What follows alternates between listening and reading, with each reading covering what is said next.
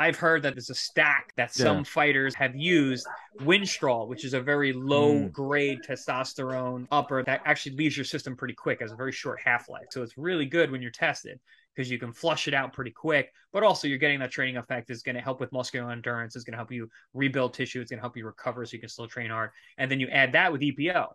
EPO is great for endurance. Now you never get tired. Now your muscles don't get tired, your lungs don't get tired, your cardiovascular system doesn't get tired.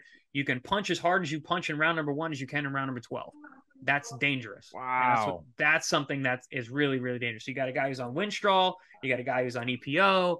Winstrol is very easy to get out of your system, so you'll pass the test. EPO is very difficult to test for. It's also very expensive to test for. So then you've got a guy going into the ring who doesn't get tired physically, and his cardiovascular system doesn't get tired.